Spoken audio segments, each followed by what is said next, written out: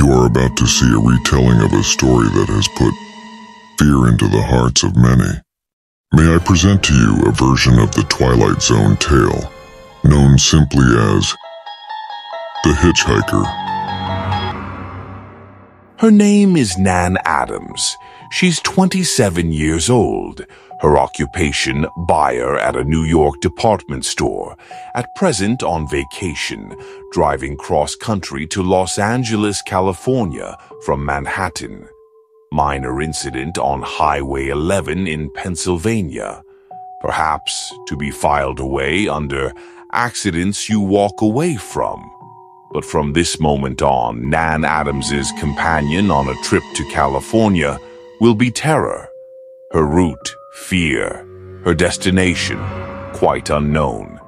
Nan Adams was on a cross-country road trip from New York City to Los Angeles when her journey took an unexpected turn.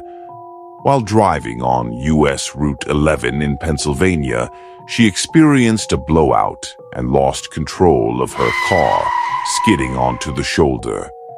Fortunately, she survived the ordeal, and a mechanic arrived to help. The mechanic, surprised by her survival, remarked, "You shouldn't have called for a mechanic. Somebody should have called for a hearse." He directed her to follow him into town for a new tire. As Nan drove away from the blowout site, she noticed a shabby, strange-looking man hitchhiking.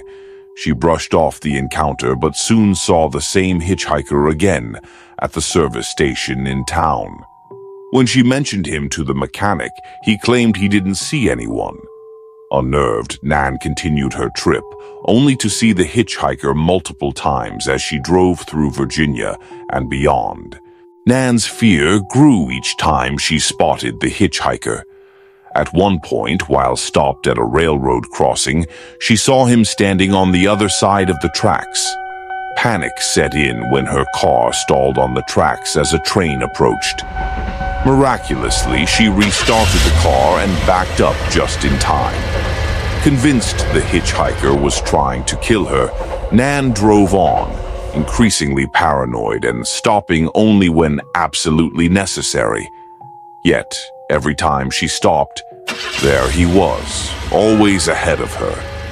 In New Mexico, Nan took a side road but ran out of gas. She reached a closed gas station on foot and roused the proprietor, who refused to sell her gas at such a late hour. Desperate and frightened, she encountered a sailor on his way back to San Diego. She offered to drive him there in exchange for protection.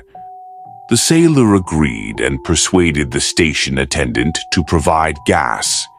As they drove, Nan confided in the sailor about her fears. When she saw the hitchhiker again, she swerved toward him, but the sailor, unable to see the man, questioned her actions. Realizing Nan's state of mind, the sailor grew fearful and decided to leave her, despite her pleas for him to stay. In Arizona, Nan stopped to call her mother in Manhattan.